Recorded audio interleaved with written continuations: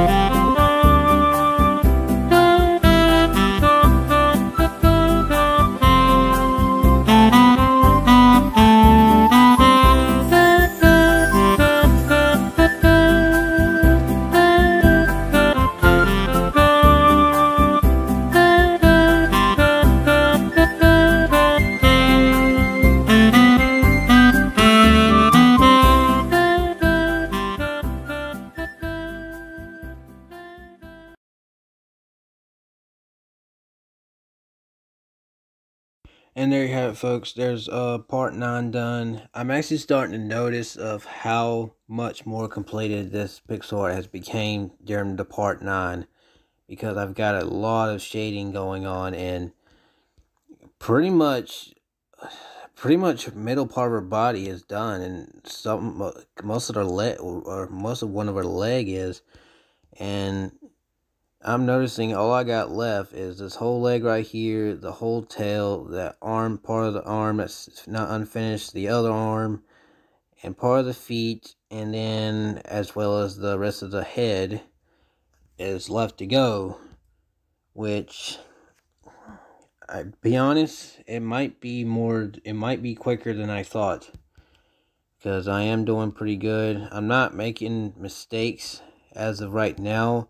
But again, I've got mostly the hard part out of the way, which was the outlining, because I did say the coloring can be hard. It can be the hardest, but it all depends on the detailing. If there's not a lot of detailing and not a lot of shading and stuff like that, then that's what the coloring could be quite easy, especially up here.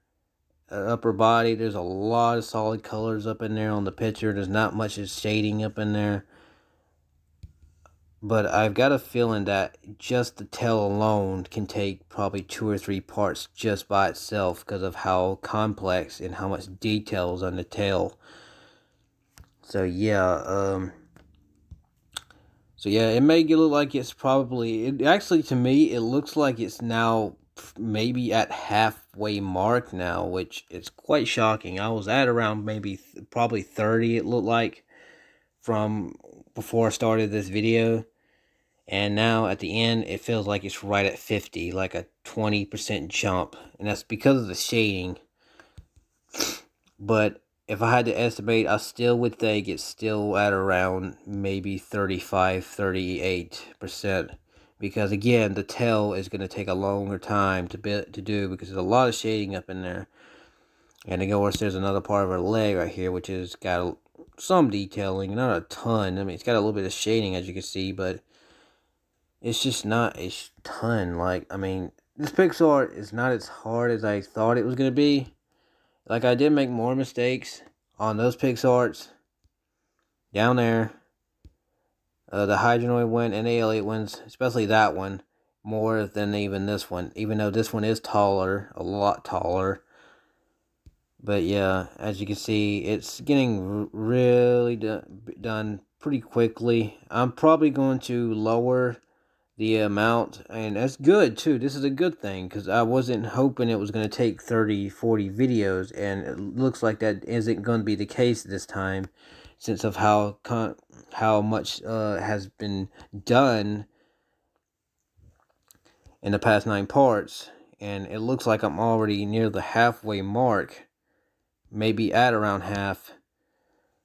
But again, still got the tail and other stuff, so I mean, it's, even if it's halfway mark, it still can take around 20 videos on average. And I'm probably going to say it's going to probably now take between 20 to 25 videos now, instead of 30 to 40, because it doesn't look like that's the case anymore, since of how much I've been able to get done, which is quite shocking, because even though these pixel arts do take a very long time, it all depends on the size, the detailing, the shading, and how complex the picture is. It all depends. That can make a big change and a big difference in the time of building these pixel arts. So yeah, but that's a good thing. That is a good thing, because I wasn't planning on to slowly spend like months building this thing. And again, I think it's been over a month since I started building this. But again, I've only been building it pretty much twice a week, with 2 hours of this, because I've been posting a video twice a week. So again, but as you can see, if you add up all the videos, there's 9 now. And if they're around 2 hours long, 2 times 9, that's already 18 hours. So That's 18 hours of nonstop. That's still not quite a full day yet. But again, I'm only at the halfway mark. And it doesn't look like this PixArt is going to take as long, which is a good thing. At least it's not, because, I mean, even those, those took very long. That one was the longest. It took me over 3 months. But also, I only worked on it maybe an hour each, every other day. And you can see the difference. Like, compared to that, to this is a lot more complex, a lot more detailed in it. And it was the hardest, I believe, of all of them. But as you can see, this is a high joint. And you can see there is so much detail in there. There's like a lot. And again, even though it did take a long time, like notice the PixArt difference. These PixArts use mainly